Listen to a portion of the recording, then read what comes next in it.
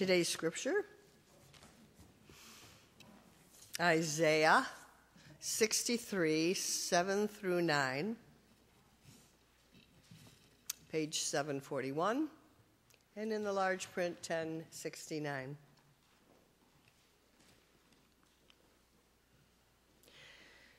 I will tell of the kindnesses of the Lord, the deeds for which he is to be praised, according to all the Lord has done for us. Yes, and the many good things he has done for the house of Israel, according to his compassion and many kindnesses.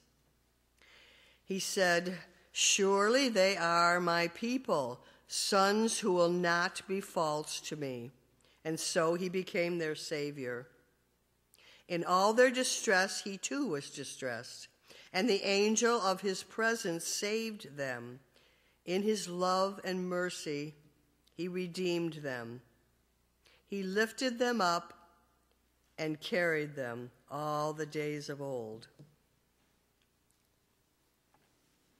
Matthew 2, 12 through 33. Page 1160 and 1498. And having been warned in a dream not to go back to Herod, they returned to their country by another route. When they had gone, an angel of the Lord appeared to Joseph in a dream.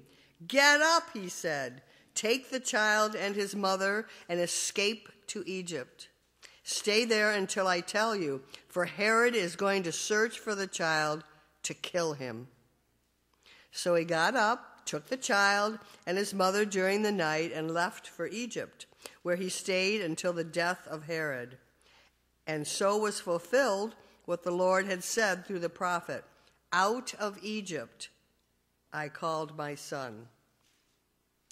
When Herod realized that he had been outwitted by the Magi, he was furious, and he gave orders to kill all the boys in Bethlehem and its vicinity who were 2 years old and under, in accordance with the time he had learned from the Magi. Then what was said through the prophet Jeremiah was fulfilled also. A voice is heard in Ramah, weeping and great mourning, Rachel weeping for her children and refusing to be comforted because they are no more. After Herod died, an angel of the Lord appeared in a dream to Joseph in Egypt and said, get up, take the child and his mother, and go to the land of Israel, for those who were trying to take the child's life are dead. So he got up, took the child and his mother, and went to the land of Israel.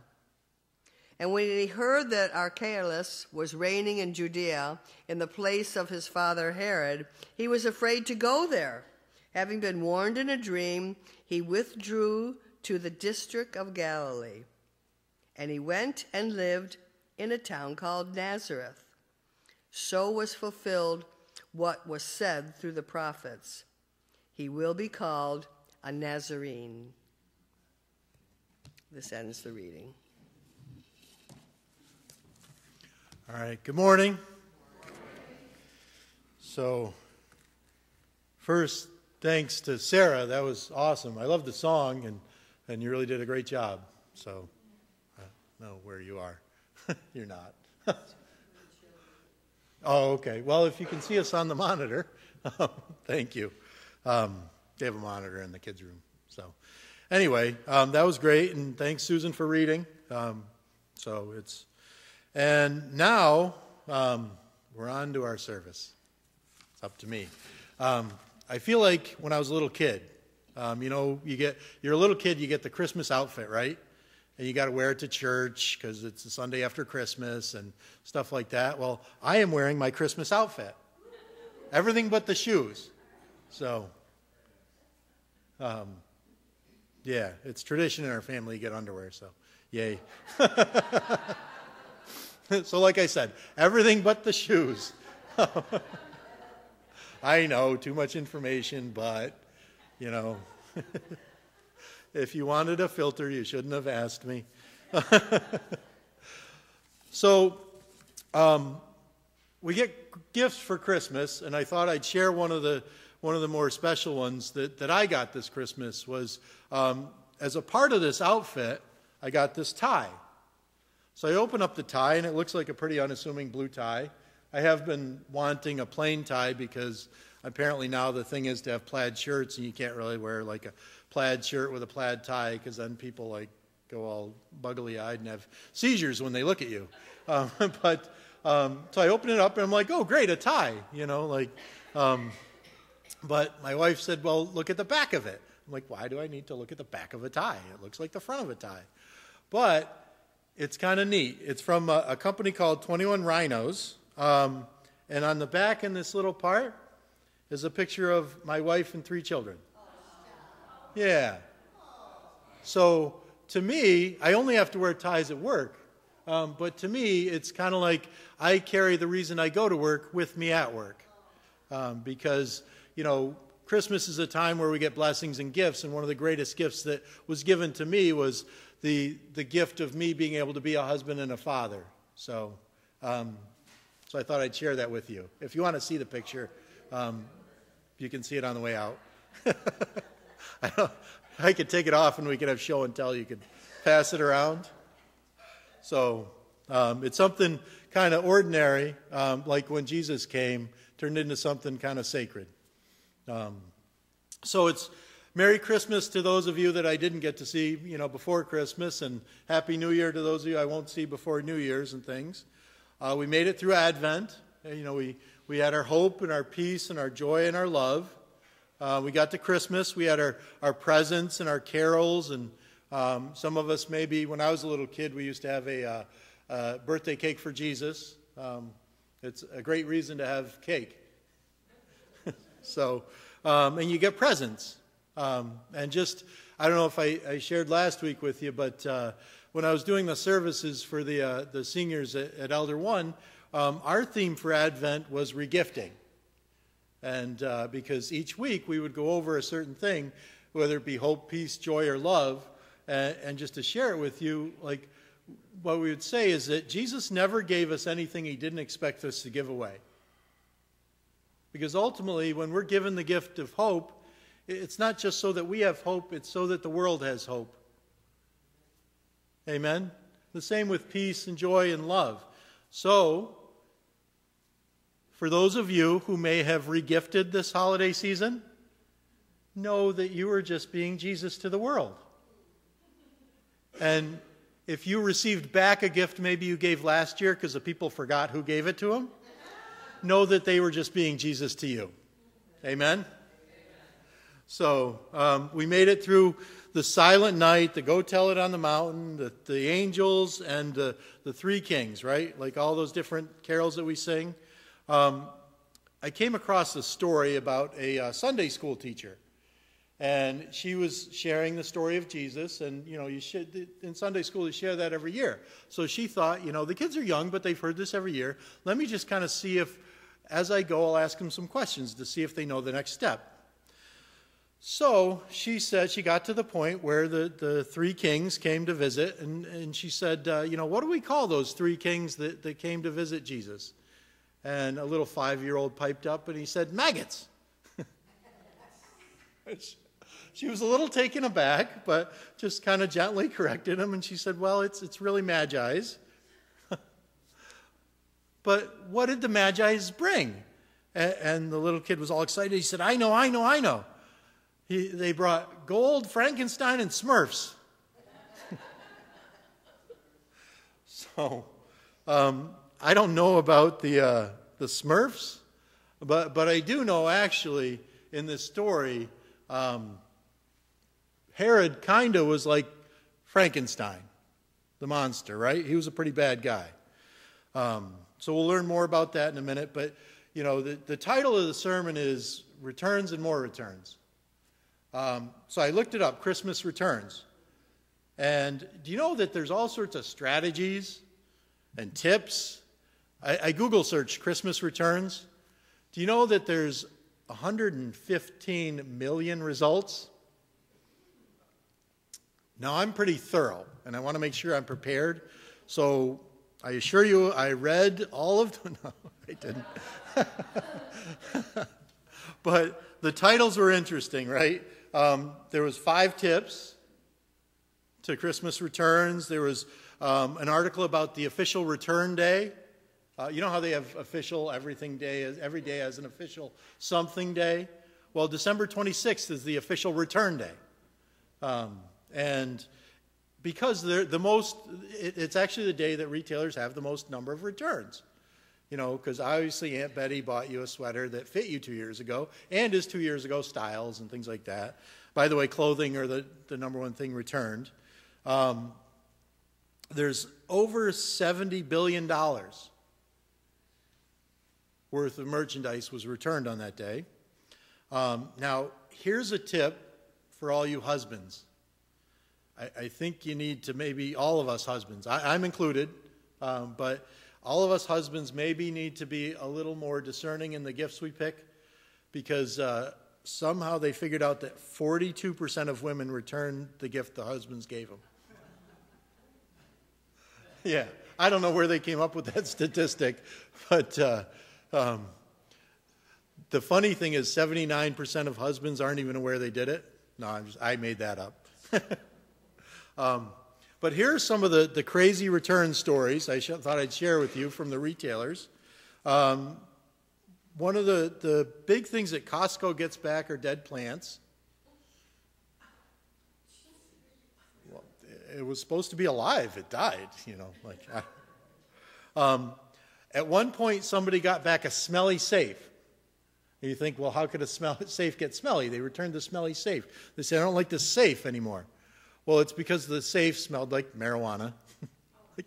How did it get that way? I don't know.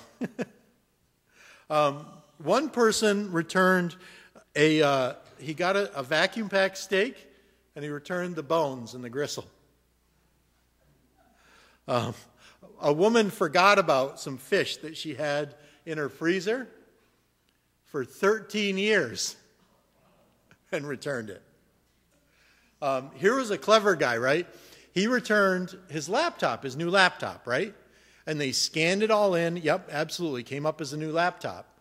Well, when they sent it back to the returns department so they can check it over and see if it's just something they can, you know, put back on the shelf or whatever, if it needs to be, what they realized was that absolutely all the stickers came up as a new laptop. That's because he peeled the stickers off the new laptop and put it on his 8-year-old laptop. One person held on to the receipt for their boombox. If you don't know what that is, that's because it was 10 years they held on to the receipt and then tried to return it 10 years later. Here's the funniest thing, I think.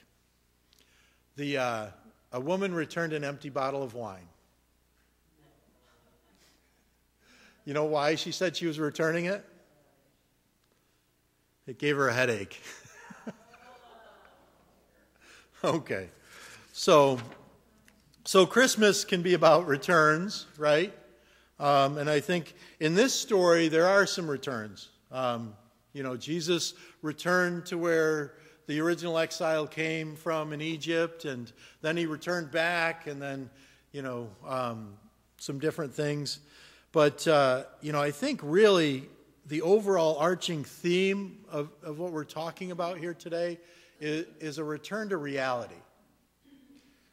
Because the reality of it is that Jesus came, and we celebrate a joyous, wonderful day, and generally we have peace, but Jesus came to a broken world. And this just thrusts us back into the brokenness of it. And this year it hit home for me a little bit more about how we have the respite of the Christmas and then right back in. Part of it's just because of where Christmas was.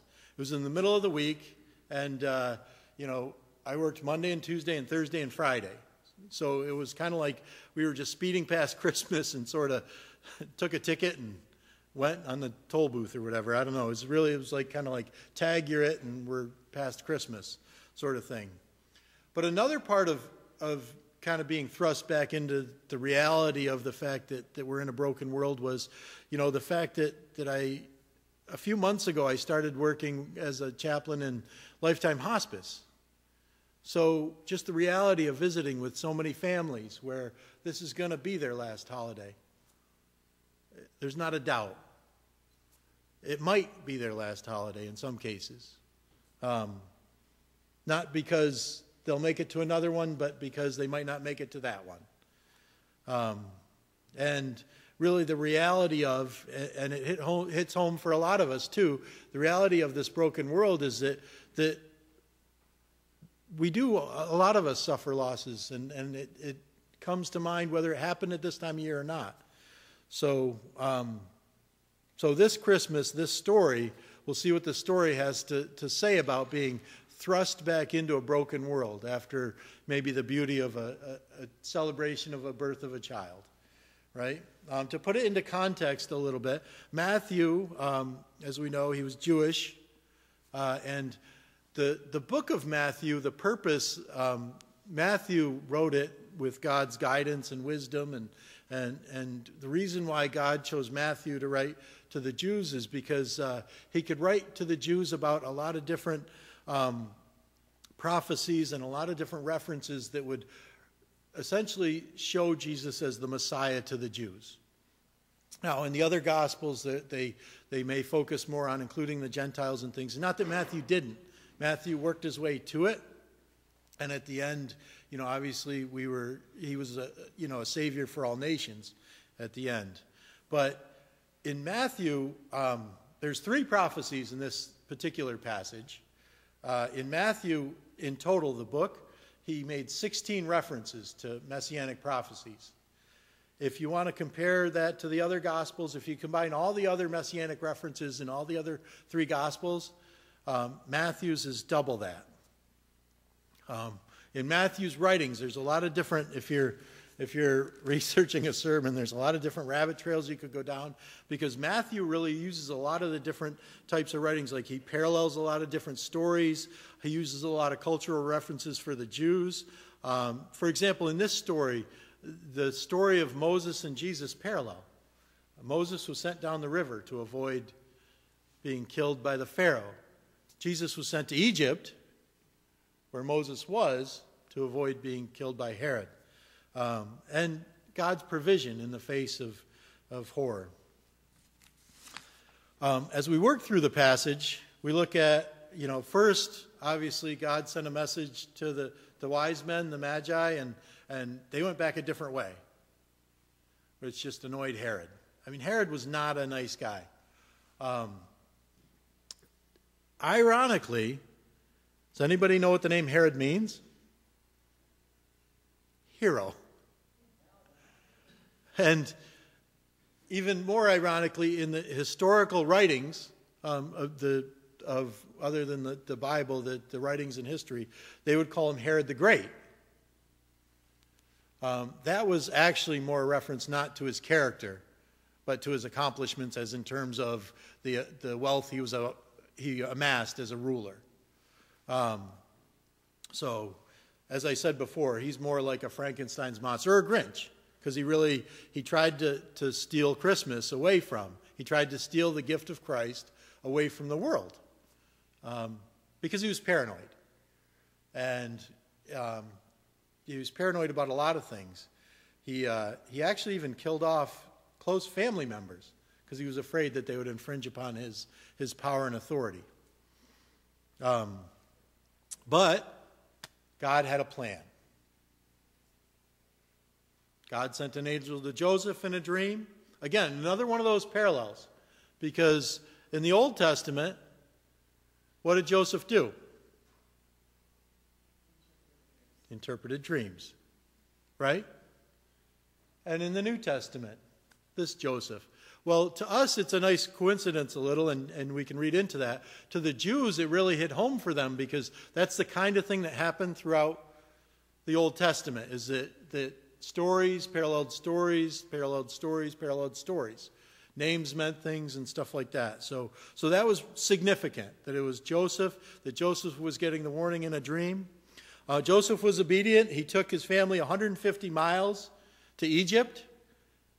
Now, we remember the story of Moses, so it might seem a little bit strange that he was going to Egypt, but it was actually kind of a normal place for Jews to go for refuge, because there was actually, where he went in Egypt, there was 1 million Jews.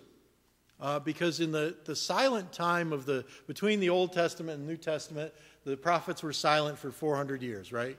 God didn't speak for 400 years. In that time, there was a lot of wars, and there was a lot of separation and exile and people. And so a lot of Jews ended up there in Egypt, and it was a place where they could be Jews and not be threatening to anybody. Now, this is a prophecy fulfilled from Hosea. And it said, out of Egypt I called my son. And it's actually a little strange. It's kind of a prophecy, but more like a promise. And if we think about what the book of Hosea was about, it helps us to really kind of recall what this promise was all about. Now, he was bringing Jesus to Egypt so he could come out of Egypt, where Moses came out of Egypt. And what did Moses do? He delivered the Israelites from slavery. And what Jesus will do is he'll deliver God's people from the slavery of sin. Now, the interesting thing that he brings up this promise from Hosea is that the book of Hosea was all about, it wasn't a messianic book necessarily. What it was about was God's unconditional love in the face of rejection, in the face of unfaithfulness, right? Because Hosea had the wife Gomer. Gomer was unfaithful. Perpetually. Gomer had children that weren't Hosea's. Hosea took them in as part of their family. He even had a kid that he named Not My Kid. But I think it's significant, and it would have been significant to the people that Matthew was addressing, that in reality, this is about this baby being the unconditional love of God. That's going to ultimately, what Hosea did for Gomer was ultimately bought her out. He redeemed her, where Jesus is going to redeem, just like Moses, but just like Hosea as well. Amen? So Herod realized this. He came up with a plan. His plan didn't work, right? So the first thing that happened in Jesus' life, the first thing that happened in Jesus' life was he screamed, because he's a baby. And all babies scream when they first come out. It's interesting that we could say that the first thing Jesus did was cry out for the world. So the first thing they did is they sent Jesus to the exiles, right? These are people that probably are awaiting a Messiah as well. Delivered them. Now, the next prophecy, a voice is heard in Ramah, weeping in great mourning, Rachel weeping for her children. Now, this is another a prophecy that's significant for a couple different ways, because Rachel, first of all, Rachel wept at the exile, right? And that was, Rachel had kind of become the official representative for grief. To understand true grief was to understand Rachel's grief. So whenever they reference that in terms of their speeches, their talks, their stories, she was kind of like the poster child for grief in the Jewish culture back then. But also, what it did is it returned it back to the exile. And to the lineage. See, from Abraham to David, there was 14 generations. From David to the exile, there was 14 generations. And from the exile to Jesus, who brought back. See, in the exile, the Davidic line of King David was lost in those 14 generations in the exile. Like that Davidic line, it wasn't lost, but it was lost in terms of its power. right? Jesus brought all that back. So again, to the Jews, that was really significant that all those generations matched up.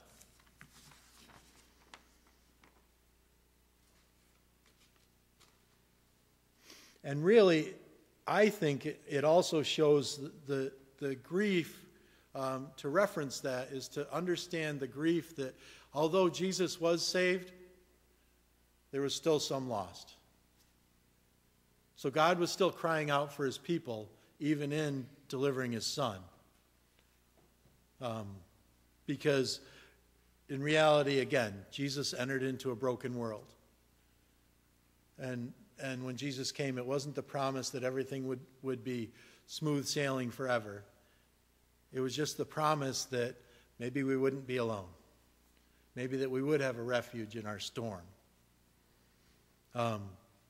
Herod died. Joseph obeyed again. They were going to go back to where they came from, but they were afraid of Archelaus. He was Herod's son. The thing to understand about him is that, he was just as bad as Herod, except he wasn't as smart. Herod was really bad, but he was also really smart, and he was able to amass a big fortune, amass some great power. But I guess the best way to describe him was he was unpredictably tyrannical. It made no sense. He was just out of control. So, again, he went to Nazareth. Went to Galilee, went to Nazareth. Now, therein lies the third prophecy that was fulfilled. But there's a problem.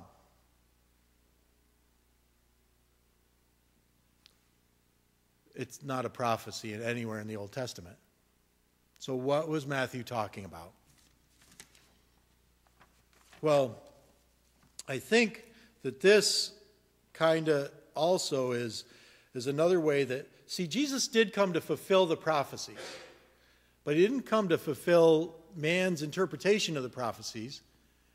He came to fulfill the messianic prophecies in God's interpretation.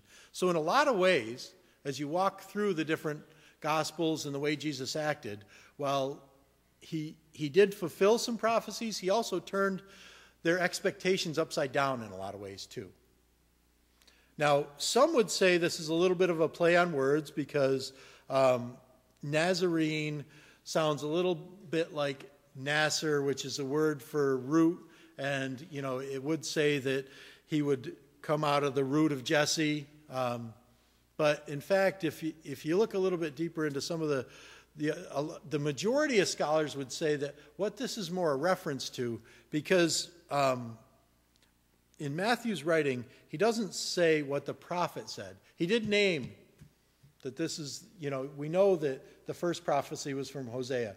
We know that the second prophecy was from Jeremiah, and he said the prophet. Here he said the prophets. And really what a lot of people say, and I guess what I would believe in a lot of ways, is that it's more of one of the things that Matthew understood being part of the culture. And he was more trying to incorporate a lot of different things that were said about what the Messiah was going to go through. A lot of things that were said in Isaiah, where it said he would be despised and rejected, and a different place where it said he would be cut off and insignificant, basically. Because Nazareth was tiny. It was not even listed in the towns, historical towns. That's how small it was and how insignificant it was. And now, if Jesus came and was called a Nazarene, and he was a Nazarite, Nazarites were set apart and holy. We could probably say that about Jesus, right? But also, if they were going to fulfill their calling, they couldn't cut their hair. I don't know if Jesus had a haircut or not, so he might have done that. He might have not cut his hair. But they also weren't allowed to touch the dead, and they weren't allowed to drink wine. So I think, in a way, this is Jesus fulfilling a prophecy that he was going to come, and he was set apart and holy. but not in the way that the people thought. Because, in fact, he came for us, and we essentially are dead in sin, right? So if he didn't come to touch us, if he didn't come to touch the dead, then who did he come to touch? And ultimately, if he didn't drink wine, how would we share his shed blood? So I think in a way, he fulfilled a prophecy, but he also flipped some human expectations on their head, all in doing that. So this story really kind of takes a lot of the Christmas, leading up to Christmas, hope, peace, joy, love, a lot of the beauty that was in all of those things, and the birth of Christ and the Christmas story kind of thrusts it all back into the reality of a broken world. Just like us in the aftermath of Christmas can be thrust back into a broken world. Because we might be able to take a time out and have Christmas Day and kind of separate ourselves from some of the stuff. But in reality, sometimes when we're thrust back into our lives, we are in exile. We are separated. We do feel alone. And we need to know that we're not. Sometimes we are feeling insignificant. Like those people in Nazareth, the insignificant little town. Sometimes we're feeling like we don't matter. And we need to know that we do. And sometimes we are in the face and we're sorrowful. And sometimes we are weeping for God's children. Just like Rachel. The weeping that goes beyond consoling. Because the reality of life is that this is a broken world. The reality of life is that we do go through disappointment. We do get overwhelmed. And we do suffer loss.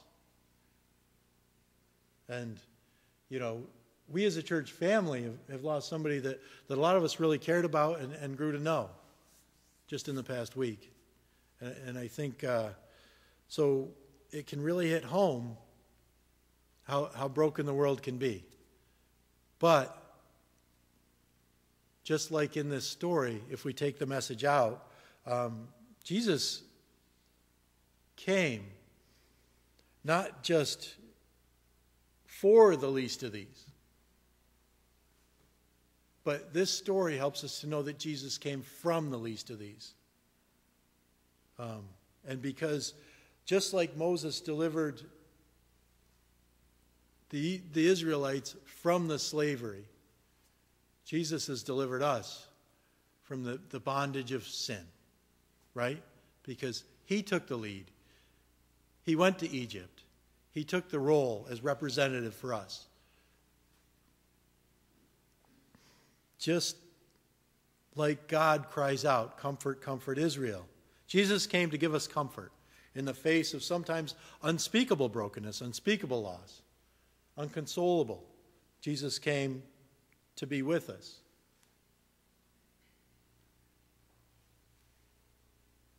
And in the face of all that, he can be present in us and with us. And if he is present in us and with us, then God provides a way. When we don't know a way through, God does. When we can't take a step, God can.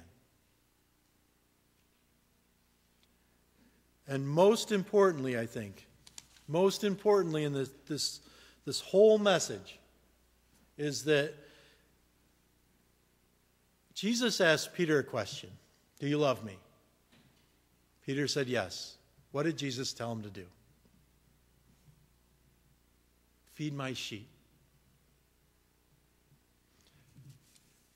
Most importantly, because Jesus is with us and in us, in the midst of this broken world, he also works through us. There was a deacon, not at this church, at some church in the Midwest. I read the story. But the church was wondering, he wasn't doing necessarily all of his deacon responsibilities. So the pastor wanted to engage him in something, And so he said, all right, we have a youth group that goes and does a service for the seniors once a month. And could you drive them?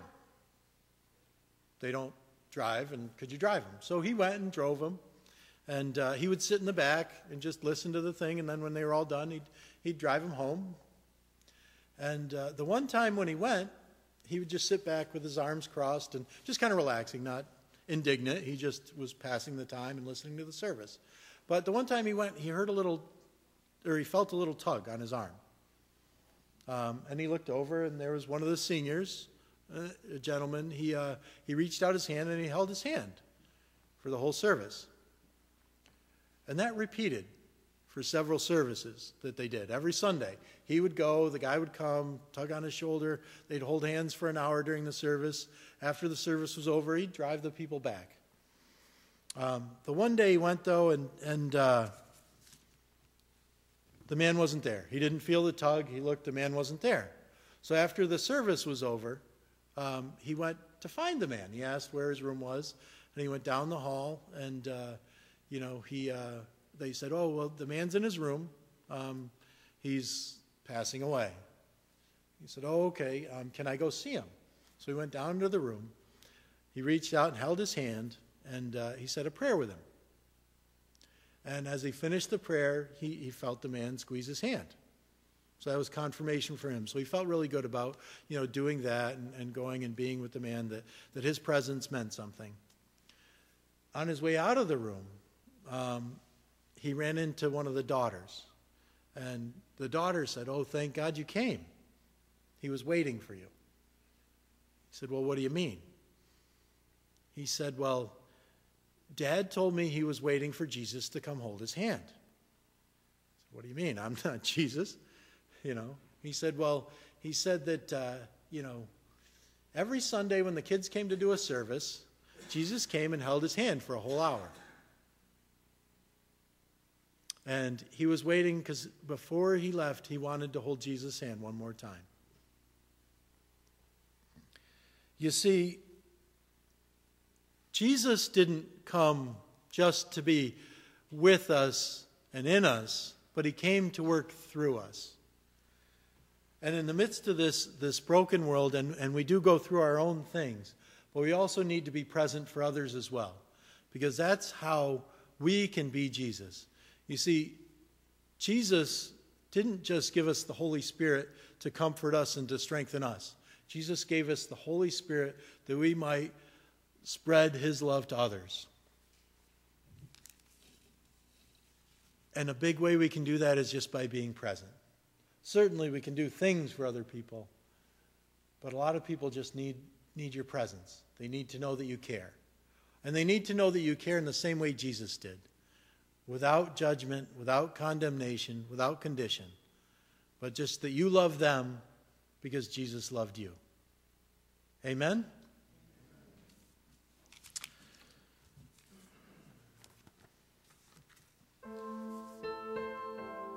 Now we're going to sing a song. But first I'll say a quick prayer. Heavenly Father, thank you for bringing us here together today. Thank you for the message that you gave us through your word. We ask that you just continue to bless us along our way. In Jesus' name, amen.